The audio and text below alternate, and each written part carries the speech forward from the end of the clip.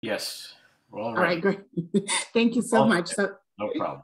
Just as a disclaimer for everyone, we are recording this webinar because we get a lot of requests from people wanting to check in on us and our professional development events. So we encourage you to share your cameras if you'd like. We'd love to see your faces and reactions and make sure you're there with us. So I just want to welcome everybody. Thank you so much for taking time on this Saturday morning. My name is Claudia Carco. I'm the Interim Assistant Dean of ESL at Westchester Community College. I'm here joined by my colleague, Leslie Painter-Farrell, who is the mastermind behind these webinar series. So we wouldn't be here if it wasn't for her. So thank you, Leslie, for doing this and organizing. It does take a lot of her time, but we believe it's time well spent. We are joined here, of course, by our distinguished speaker today, Lourdes Ortega. Or should I say Lourdes Ortega, right? Either way, whatever you prefer. Yeah, that is your name, right? And Lourdes is a professor in the Department of Linguistics at Georgetown University. As you all know, she's well known for, or her articles, her books, one of which we use in our TESOL certificate program. So I told Lourdes before we started that she's a celebrity in our program. So we're super excited that she took the time out of her schedule to do this for us. She's also best known for an award-winning meta-analysis of second language instruction, which was published in the year 2000. And she is the current president-elect of the American Association for Applied Linguistics. She's originally from Spain, and she lived and worked as a language teacher in Greece for most of her 20s and has lived in the United States since 1993 and mentored and researched in Hawaii, Arizona, Georgia, and currently in Washington, D.C. So without further ado, I pass on the baton to you, Lourdes. Thank you so much. Thank you so much, Claudia. And I'm going to share my screen and get the presenter mode on. Great. So now I don't see anyone, but I hope everyone can see me and hear me. Can someone unmute themselves and say, yes, everything looks right? Absolutely. Right. All right. Thank you very much. And I wanted to start by thanking Leslie and Claudia for inviting me today, and thank everyone also in the audience for being here on a Saturday. It's wonderful weather, at least outside my window. So thank you for being here and sacrificing your Saturday morning. And I wanted to start with a land and slavery acknowledgement.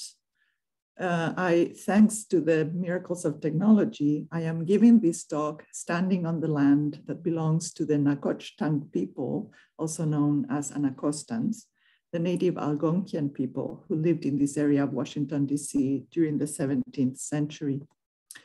Their descendants are the Piscataway, and they live today in Prince George's County in Maryland.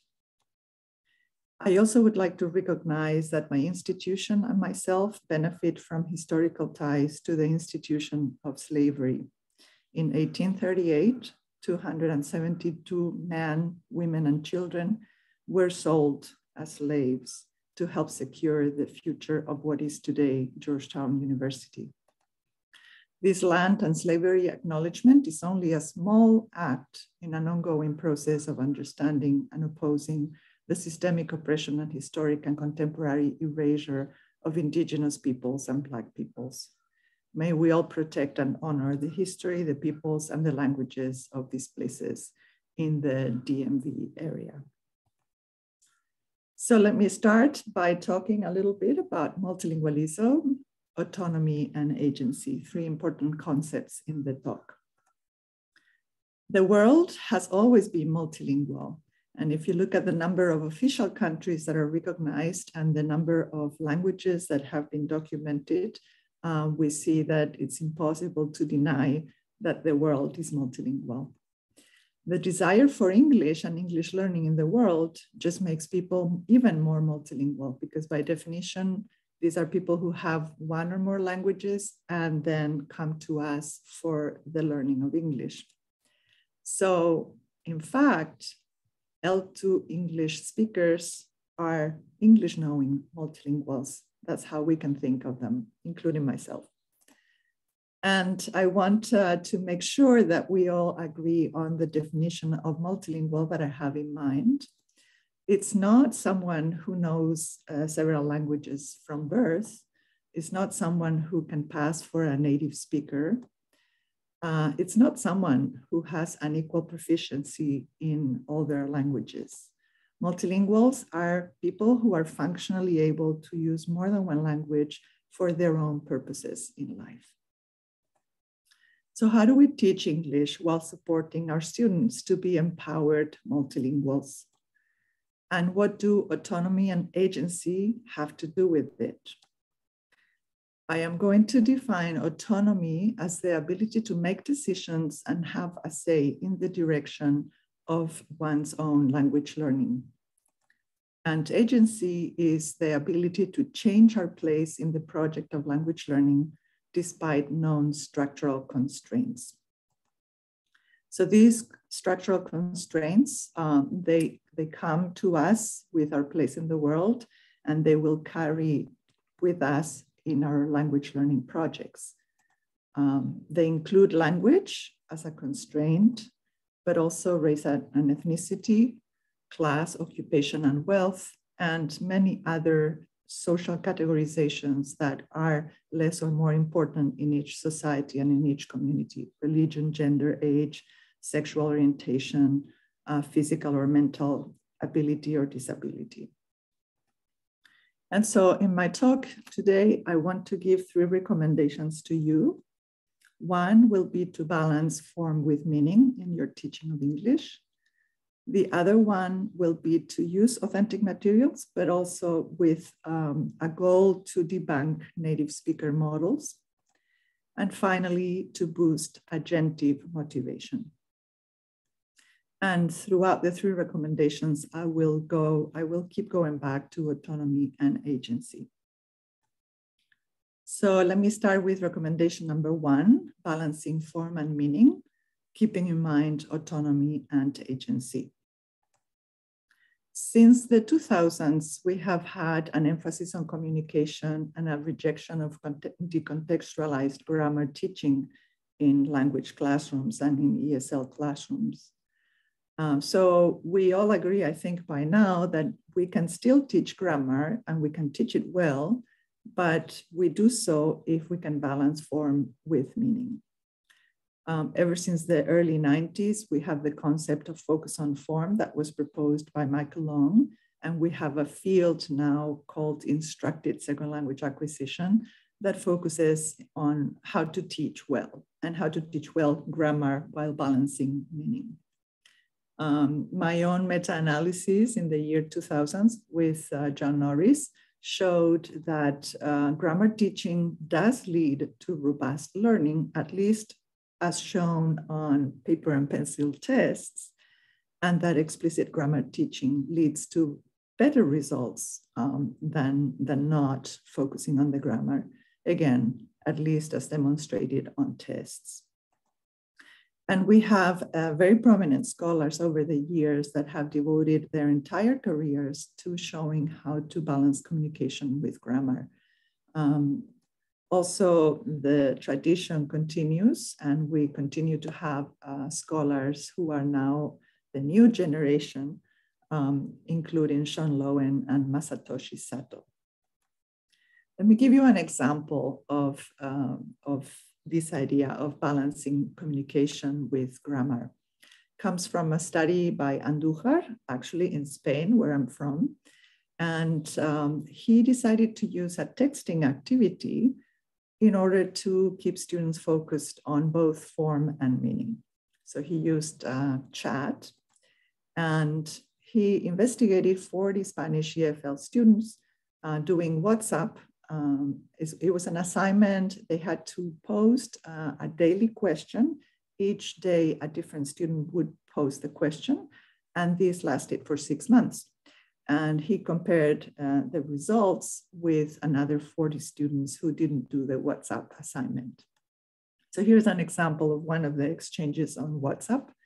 One of the students said, I used to play volleyball at Mondays and Wednesdays. And another student said, you mean you usually play on Mondays and Wednesdays? And the same student responded, yes, haha, I'm always confused with usually. So a third student says, haha, me too. Is it on Monday or at Monday? So as you see, the student who issued the mistake was corrected by another student through an invitation to reflect and correct. But actually, Marta just missed the point and thought she was doing something else wrong, usually, and not the preposition. And a third student helped the second student to complete the correction, to keep suggesting where is the error. And then the teacher finally intervenes by saying, well, you should know it. What's your opinion, girls? So no one really gave the answer directly, but they were negotiating how to do grammar accurately. And in fact, the study showed that in the end, the 40 students who did the WhatsApp activity every day for 6 months did improve in accuracy in their English grammar, as well as engaged quite a bit with interactions every day in English. So autonomy, as a reminder, is the ability to make decisions and have a say in the direction of our language learning. And through this activity, the students and the teacher were quite free to choose what meanings to make, what to talk about, and how to handle accuracy and grammar learning. So it was very open-ended, and it gave students a lot of decision and say about their grammar learning. But meaning is more complicated than we ever thought. Consider this quote from an ESL teacher's journal who was writing the journal for me. I was her teacher. And I'm citing this entry with permission from my student. My student said, once I had a student who kept saying, I came from Korea. So when asked at a party, small talk, where are you from? The student kept saying, I came from Korea. And my student said, I tried to correct her grammar by saying, if you are originally from Korea, you should use present tense when you refer to it. But my student then went on writing and said, my student said, since I don't want to go back to Korea and identify myself with American, I'd rather say I came from Korea and wish to be an American one day.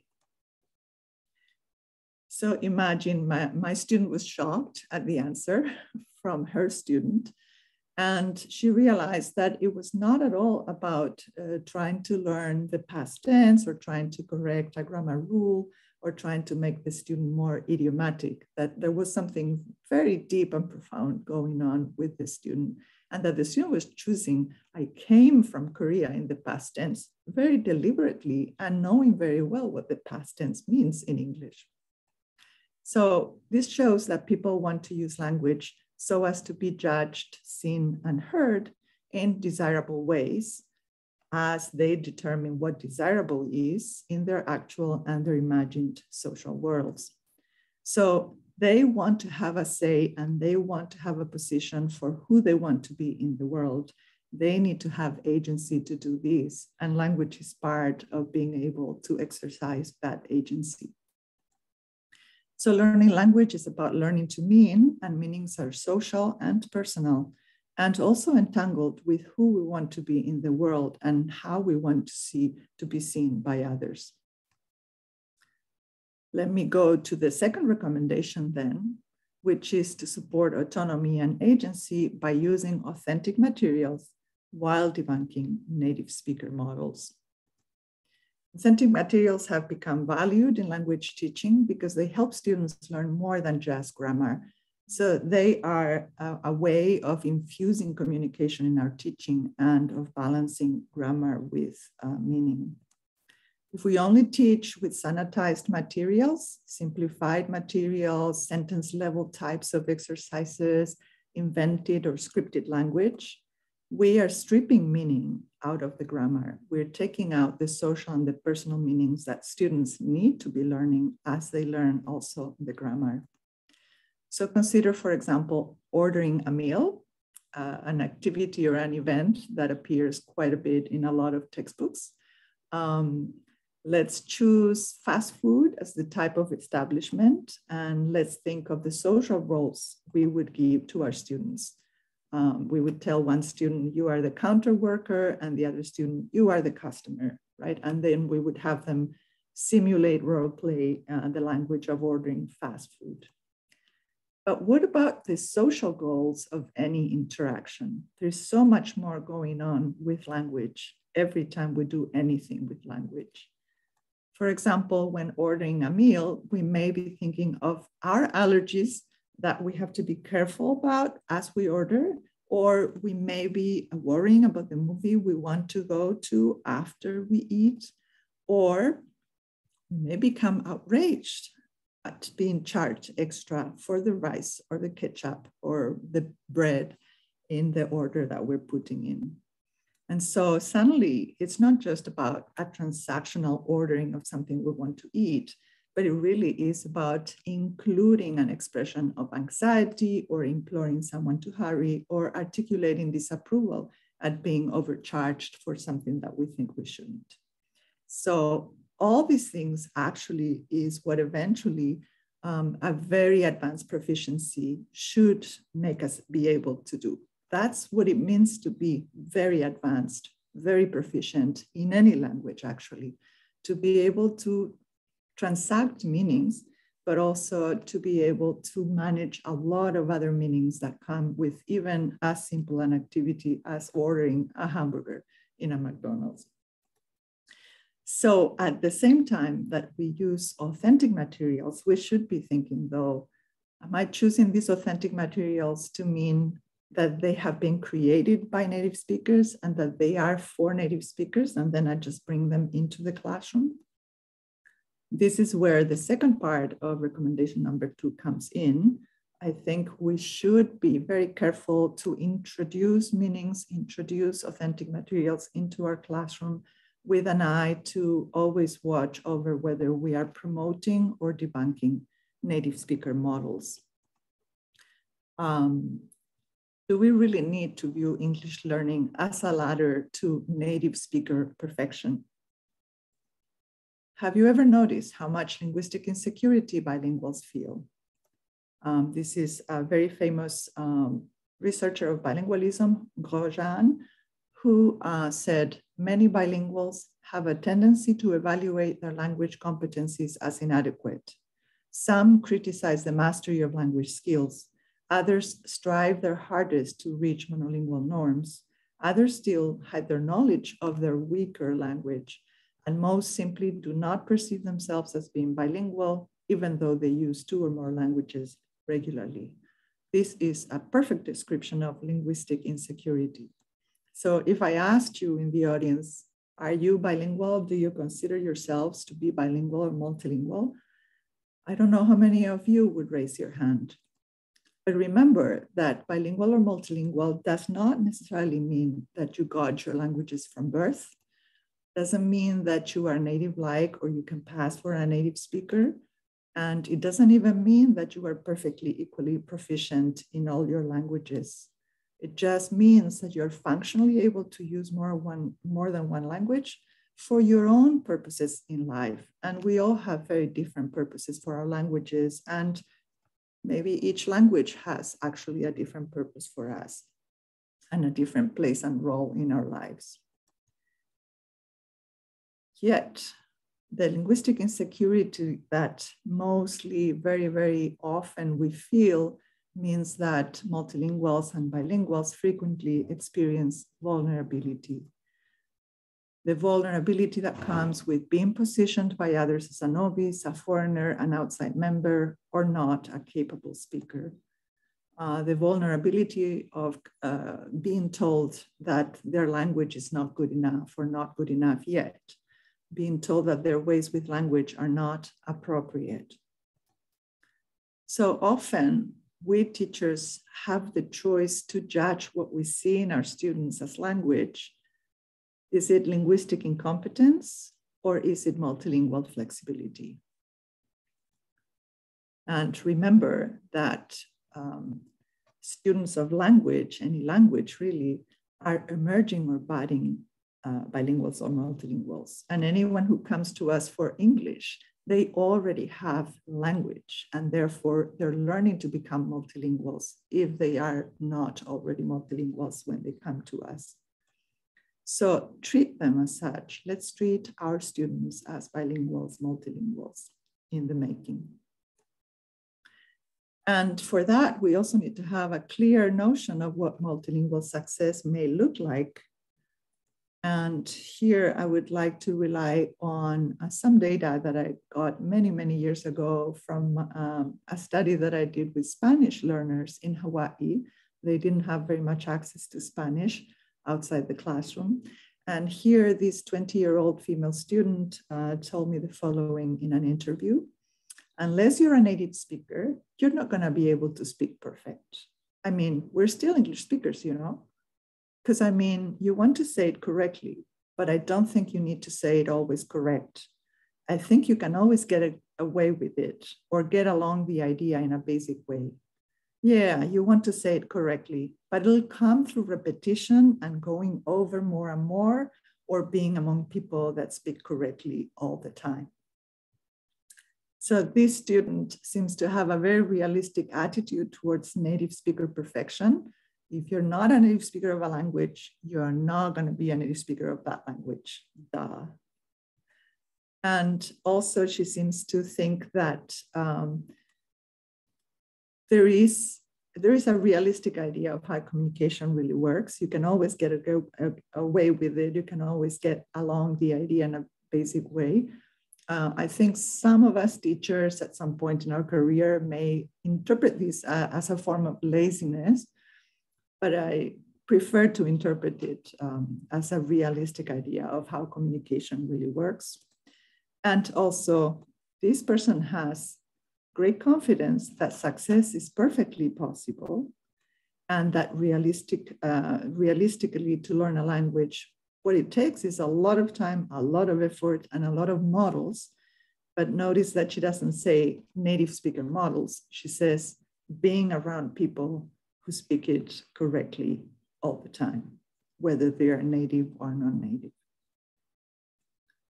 So at the other end of things, linguistic insecurity can be paralyzing. In the same study, another student who had very different attitudes towards accuracy said, I don't know, especially when I speak in another language, I'm always conscious of making sentences correct, even if I don't say anything worth listening to. I was shocked by this last addition. Even if I don't say anything worth listening to, I need to be correct. And the sense of powerlessness can be internalized dangerously by students. So this comes from a study in the 70s where Eva was a young woman who had been born in China, moved to Australia at the age 16, and then to the US at the age 19. And she said this to the researcher, I have never started anything from A, B, C, D. Everything is always skip, skip, skip, since I've been going so many places. I wasn't taught the way a person is supposed to be taught. I wasn't taught in the right way. So that is why some of the grammars were never drilled into me. So this person is showing a tremendous amount of powerlessness and dejection at, I'm beyond repair. I was never taught how a person is supposed to be taught. I was never taught in the right way. And now probably she feels it's too late.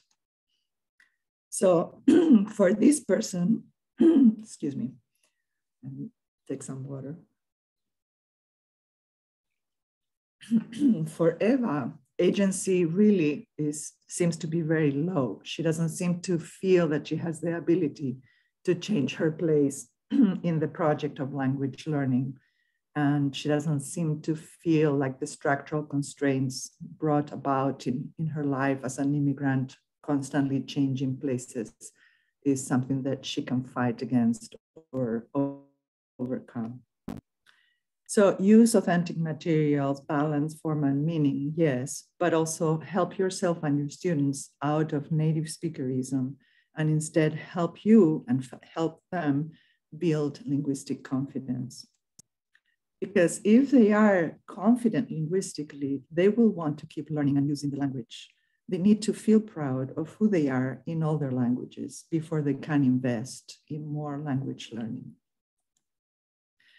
And finally, the recommendation that comes third, last but not least, as we say, is putting agentive motivation at the forefront of our teaching. When our students are motivated, everything works well. We all know that as good teachers.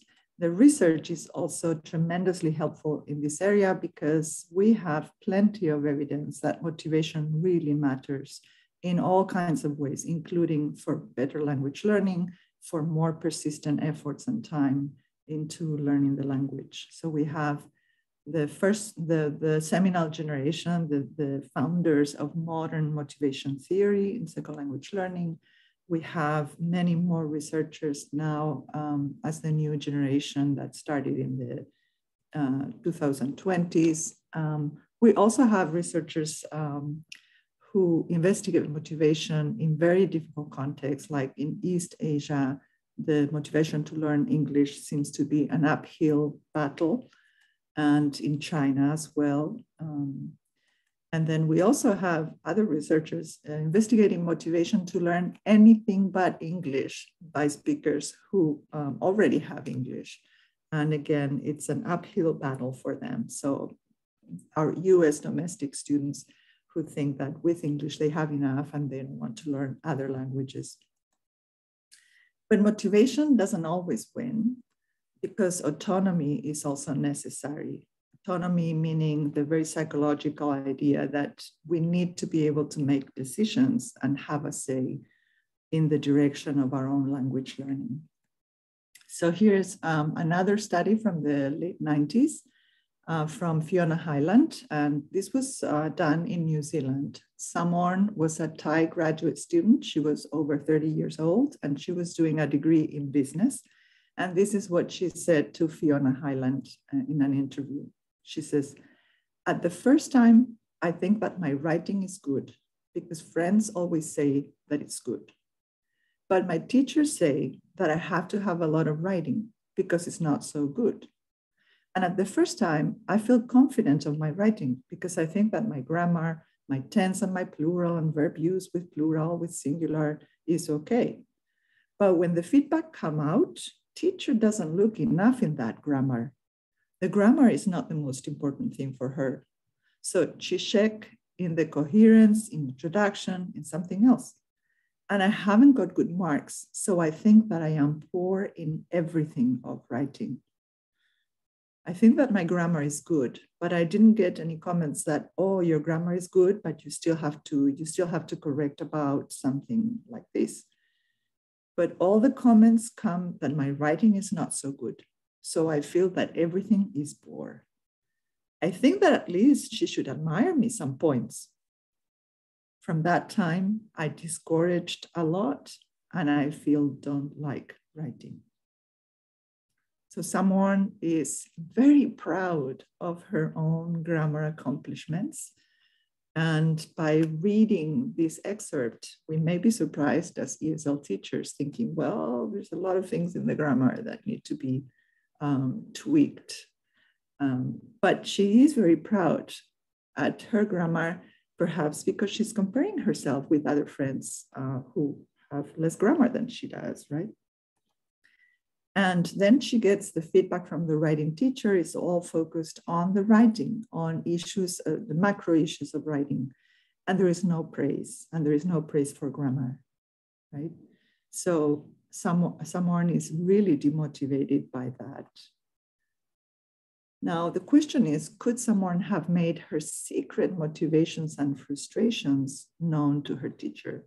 Could she have said something to the teacher, shared with the teacher that she was so surprised at not receiving any praise for her wonderful grammar? Could someone's teacher have been more proactive, asking her about her secret motivations and frustrations with the class and with the writing feedback that she was giving someone? This is what we call agentic engagement, a concept from general education that I like a lot from Reeve and Shin.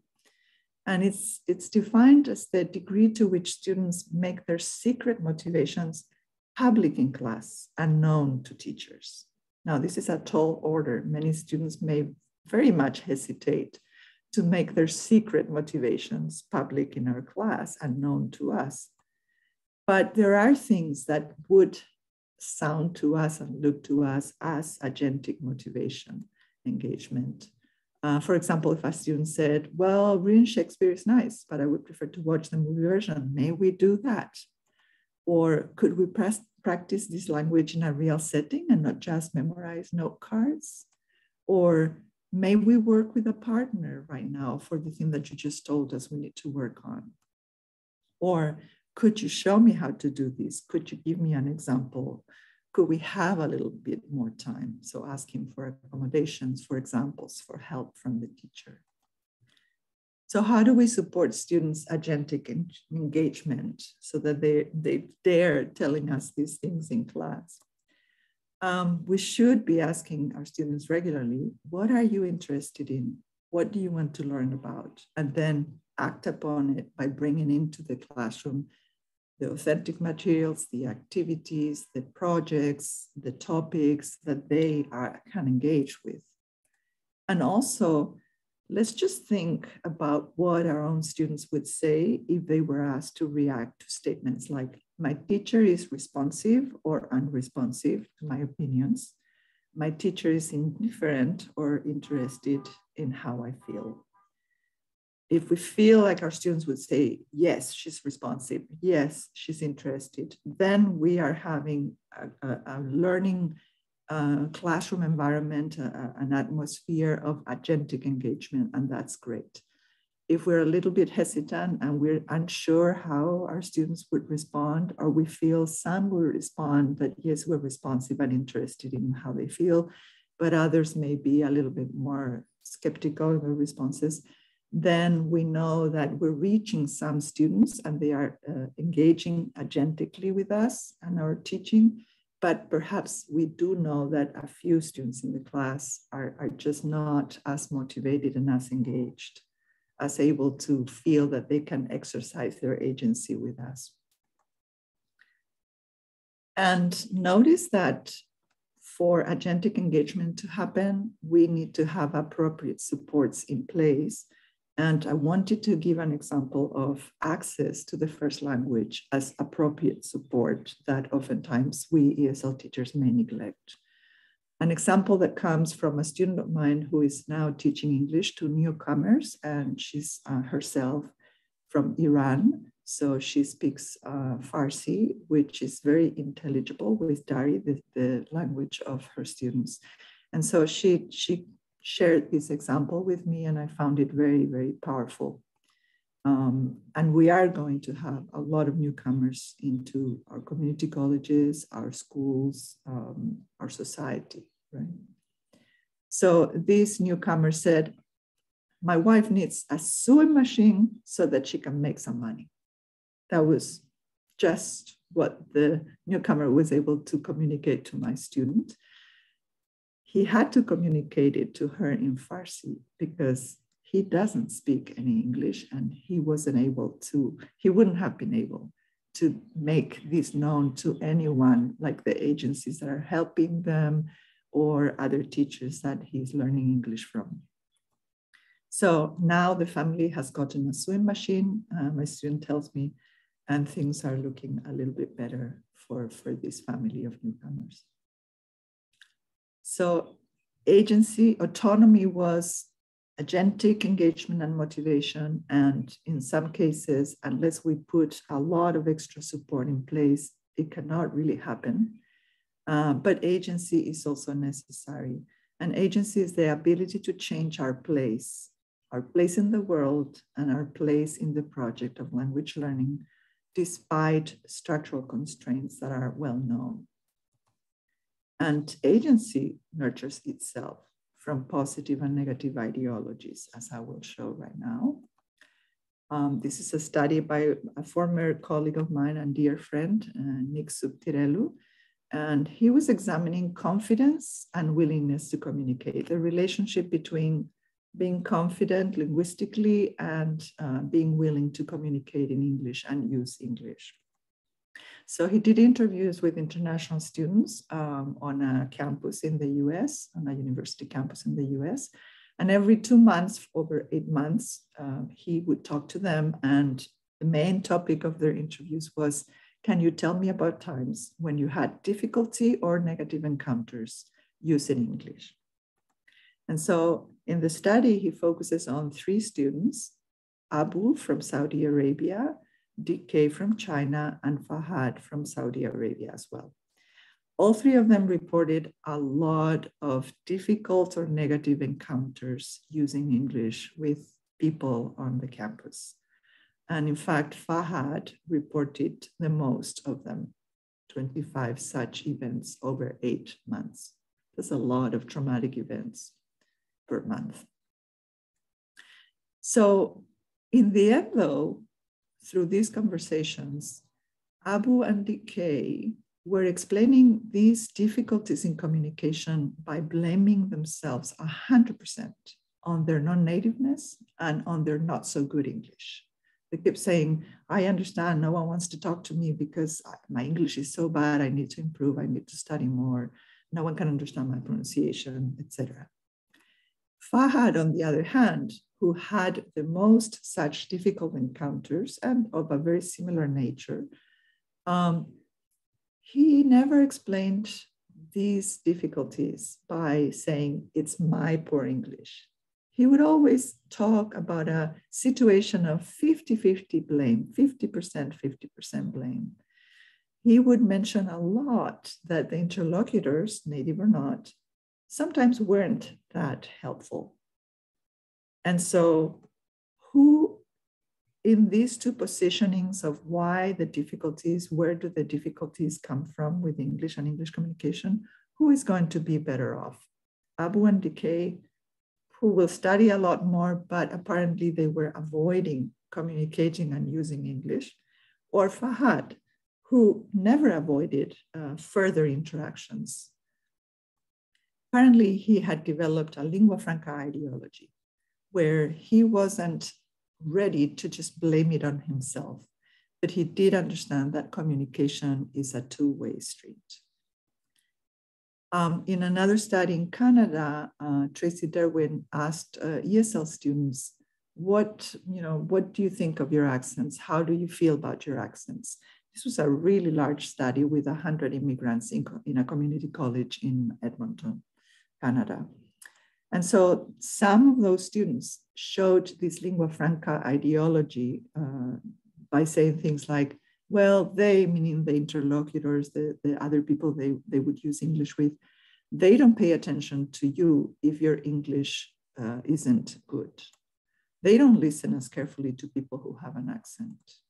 When I work for a company, my colleagues don't understand. They joke. I feel very bad very often. Accent is more important than race. I don't even know why that comment came out of that student, but it's an interesting and significant, I think, one. Accent is more important than race. Perhaps discrimination against accents seems to be even bigger than discrimination against race. And another comment, very telling comment of a lingua franca ideology. Sometimes people choose not to understand. So it's not my poor English always. Sometimes it's people willfully rejecting my English. So to me, it's interesting that we can have students with both types of ideologies. And then the question to me is, how can we cultivate positive ideologies over negative ideologies so that learning and well-being can proceed better? I think teachers can help their students develop empowering strategies of resilience and agency so that they can transform their worlds and negotiate the liabilities of being multilinguals in our monolingually biased societies. If we focus on agency, on how to support and how to foster and encourage in our students the ability to change their place in the project of language learning, and in view of the structural constraints that they're not going to be able to avoid, but that they may be able to negotiate in small ways and in big ways. And here, the notion of intersectionality is very important, proposed by Crenshaw quite a few years ago. She said that we can only understand experiences of oppression and systems of oppression if we understand the intersections of race, multiple other social identities, and the associated isms that arise in every community and in every context, in every nation state. So she, of course, was thinking about race and ethnicity very, very prominently as it intersects with class and occupation, with religion, with gender, with social orientation, with age, with ability. For us as language teachers, obviously language is also at the intersection of all these things. And the more we can help our students negotiate language and language learning as part of the intersection of these known constraints in our society, the more we can actually support both language learning and agency and happiness in their lives, in meeting their goals. So in conclusion, how do we teach English while supporting our students to be empowered multilinguals? And what do autonomy and agency have to do with it? Remember that the two concepts are sort of related, but a little bit different in origin. So autonomy is more a psychological concept. It looks inside the individual perhaps and says, you know, do I have a say over my learning? Do I have the capacity to make decisions? Am I allowed by others? Do I negotiate the ability to make decisions? That's autonomy. And agency is a bit more socially constructed, a bit more structural. And it's about how much, to what extent do I have the ability to change my reality, my place in the world, the project of language learning in which I am engaged, in view that I am going to fight against structural constraints that we all acknowledge, but sometimes we live outside of the classroom. So there we go. That were my 3 recommendations: to focus on balancing form and meaning, but with a very clear understanding of what meaning really is in language, to rethink the roles of authentic materials and native speakers. Yes, we want authenticity in the language we bring into the classroom, but authenticity does not come from trying to ensure that the language we teach is modeled after native speakers. And finally, boosting agentive motivation is very, very important, and both autonomy and agency are going to have to do with it. So for students to want to keep learning and using English, they need to feel proud of who they are in all their languages. So this is a matter of linguistic confidence and a multilingual view of success that we share and communicate with them. They need to feel that they have a say over their learning, and this is a matter of autonomy. And they also need to see possibilities for change in their English language learning projects. And they need to be able to feel that they can change these language learning projects for the better, despite structural constraints. So do keep balancing form and meaning, keep language meaningful, personal with choice, support linguistic confidence, expose students to authentic rich materials, help them question native speakerism, help them develop multilingual notions of success, and boost agentive motivation. Understand their intersectional places in the world. You as a teacher, they also need to understand them and become aware of them, and then create conditions in the classroom for their agentic engagement with their own learning and help them nurture agency. Thank you very much, and I hope we have time for questions and to interact. Thank you. Thank you, Lourdes. That was incredible. I was so, I lost track of time. You know, I looked at the time, I'm like, where did it go? So why don't we open it up for some Q&A here. If you'd like to type in your question or if you want to unmute. Yes, well, yes. This is for Dr. Ortega. Are you familiar with culturally responsive teaching, social emotional learning, and differentiated instruction for English language instruction? Those three things. Have you done research in primarily K through 12 topics?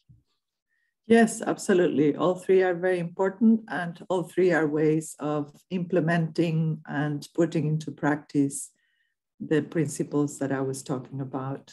To validate, affirm, build, and bridge, and using translanguaging, and you utilize literacy oriented versus non. Some students are not from a highly educated background versus others, and we have to acknowledge their funds of knowledge that they bring to put it to good use. And how much are you familiar with social emotional learning that's used in K through 12 for self-management, self-awareness, social awareness, relationship skills, and responsible decision-making? Not in K, it's more in K through 12 than in adult ed and college world settings. Yes, absolutely.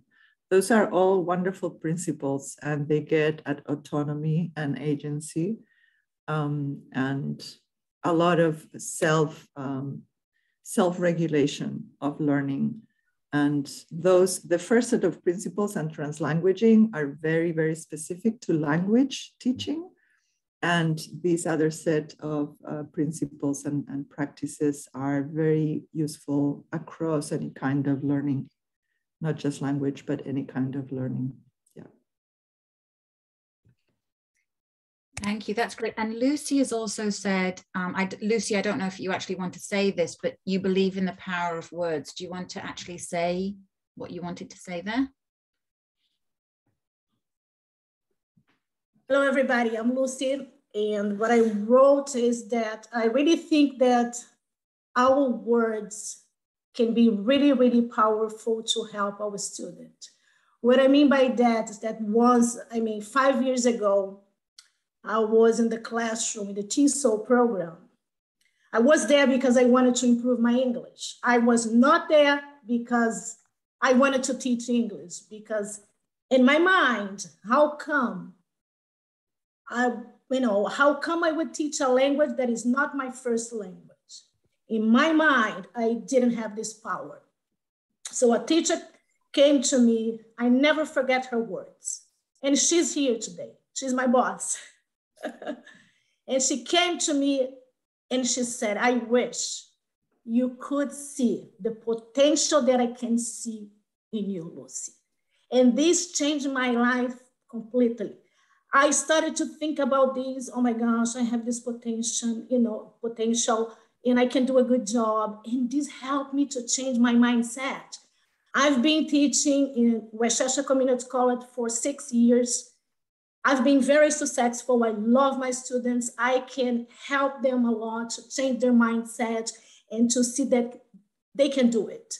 So thank you, Claudia Carco. You made a difference in my life. And I feel very emotional when I talk about this, because she really helped me to see the potential, and she really helped me to see that I could do it. And I've been doing for 6 years. That's my words. So teachers, we can change their mindset. There are a lot of fear when it comes to speak a second language, the fear of being judged, the fear of being mispronounced the words, the fear of, make mistakes. And that negative voice telling us that you cannot do it, you have an accent. People are gonna make joke the way you speak. So this can really stop us. So if our teacher, we as a teacher encourage them, you can do it. Your English is good. It's okay to have an accent. What are you talking about? You know what I mean? So thank you so much. That I was not expecting to say anything, but this is really special to me because, what else? Thank you. Thank you. I just want to say that it's a wonderful complementarity between Robert's comment and Luciana's comment. Robert is telling us there's a lot of professional knowledge that one can draw from to teach really well and to address all these issues. And Luciana is telling us, and there is a lot of interpersonal knowledge that grows out of the relationship between a student and a teacher. And in the, Luciana, in the research on motivation, there is a concept that I love, which is called inspiring teachers.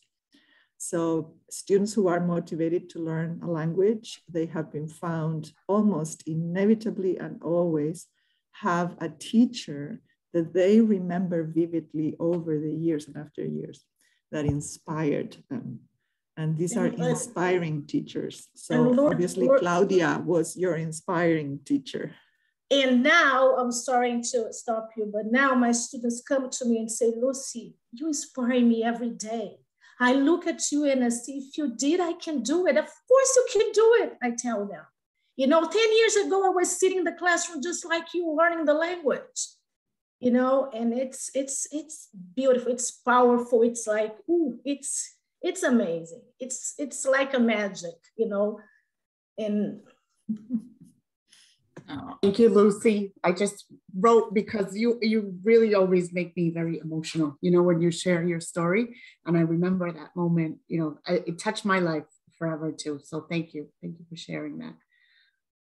And I was going to ask you, Lourdes, actually, because I think this is something that our students really struggle with. You know, how do we break that notion of of students wanting to sound native-like and telling them, you know, it's okay. But you touched on this, you know, their perception of maybe, you know, of others thinking that they're not smart or that they're not capable, right? So how can we break this for our students? Well, I think some students have this perfectionism that is not a bad thing, but it's a good thing. It's a positive ideology that propels them to invest more time and effort.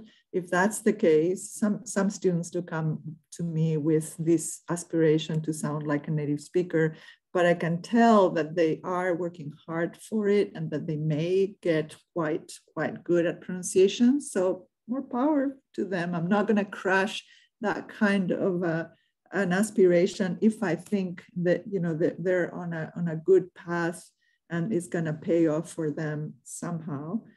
But for others, it's the same aspiration, but it's in a negative ideology package. And so they feel that they cannot speak, and they feel they cannot learn, and they feel they will never be successful users of English because of their pronunciation being different from that of a native speaker. And then I work with them to unpack that and to make them realize that there are many, many of us with accents.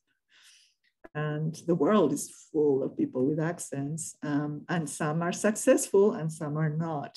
And it's usually not. Let's not kid ourselves. We are language teachers, so we tend to overvalue the role of language in everything, but let's not forget that success in life comes from a lot of other constraints that are structural, systemic, and doors open a little bit with better English, but a lot of doors do not open, and it's regardless of the good English that our students have.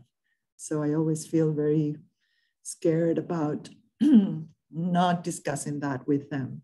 You know, racism, classism, ageism, ableism. There are many other things that are going to impact our students' ability to meet their goals in life. And language is part of it, but it's not going to be the door that then erases all these other very, very important challenges. I just want to add to that, because actually Karen Davis has also said it's great to listen to ideas deeply rooted in shared humanity and anti-oppression. And I mean, that's it, right? Yeah.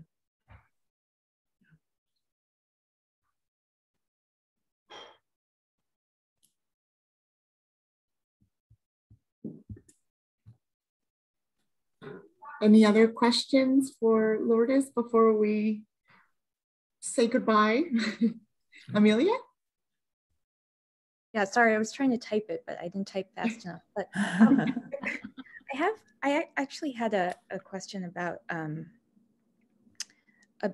some of the things you said about motivation, and this experience I've had, and maybe hopefully other people have had, this feeling like sometimes the students will kind of ghost me a little bit when they, especially in the lower level, when they just kind of, they'll stop coming and sort of fall off the radar. And sometimes I've written to them saying, you know, noticed you've missed some classes. Sorry, excuse me. And they, you know, and there's a kind of, sometimes they'll come back, but sometimes they won't respond. And it does seem like there's some sort of like motivation that's been lost, but also there's this kind of feeling of shame that they have, that, you know, it feels like they're even uncomfortable responding to the question of where they are. So I was just kind of wondering how to maybe use some of these motivational strategies that you've mentioned to address that. I would say, first of all, it's clear that when a student shows low motivation, this affects our motivation as teachers as well. So we feel demotivated when we see disengagement in some students. We have to watch for our own affective well-being when that happens. And we also should be very careful not to attribute to our own teaching the many things that can make a student drop out or stop coming to class or not respond to our emails. I know exactly what you're talking about, Amelia, because I've also experienced it and seen it, and especially during these 2 years of COVID, it's been a tremendous worry, I think, for all of us teachers. What happens to the students who don't show their, you know, they keep their camera off, or then they stop coming to the classes online or in person, or we reach out and we write to them and they don't respond. And yeah, people who drop out.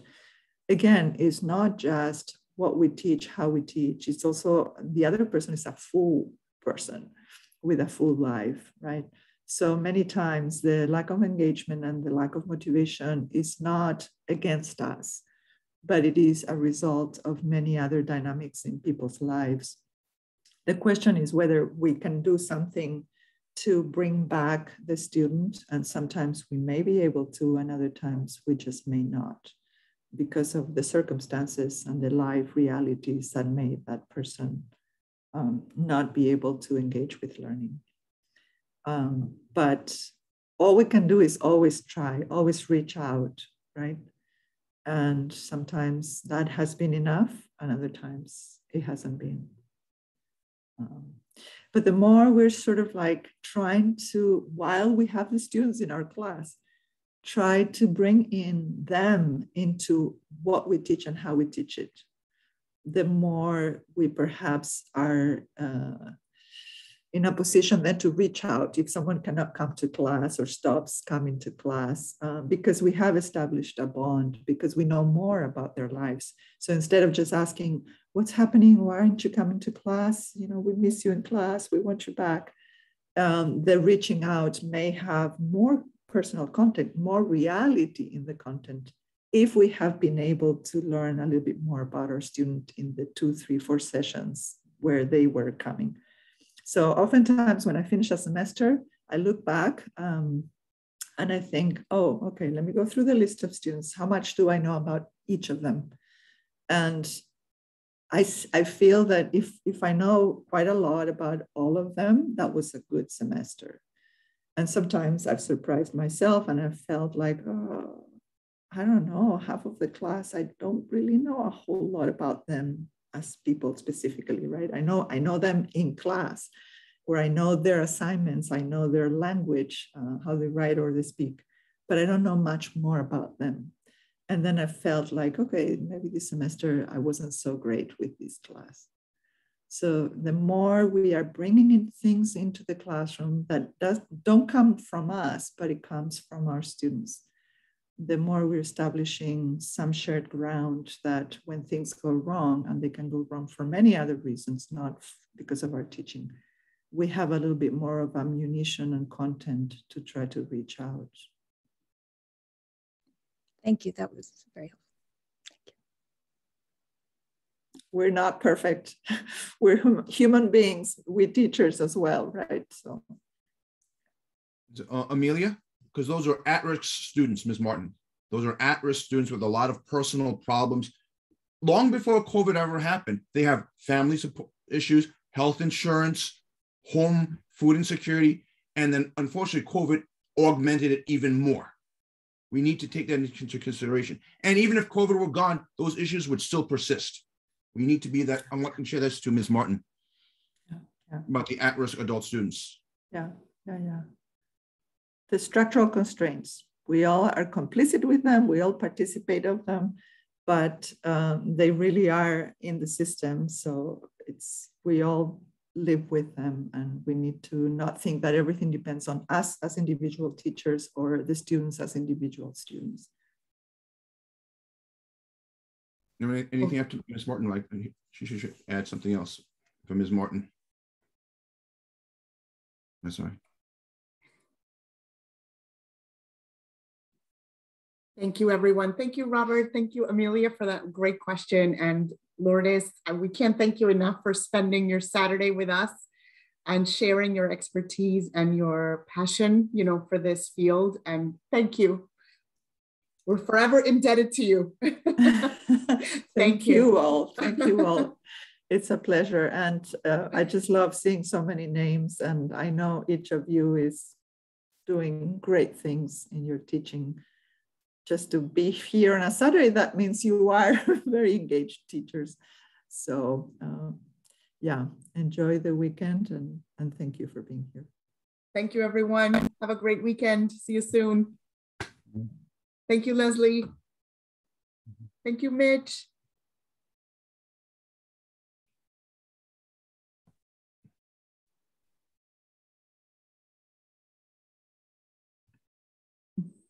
Is Mitch still here? Oh, okay. You weren't. I can't stop the recording, I don't think. All right, I'll stop it for you, no problem. Oh, okay. Bye, Thank you. Leslie Cloud.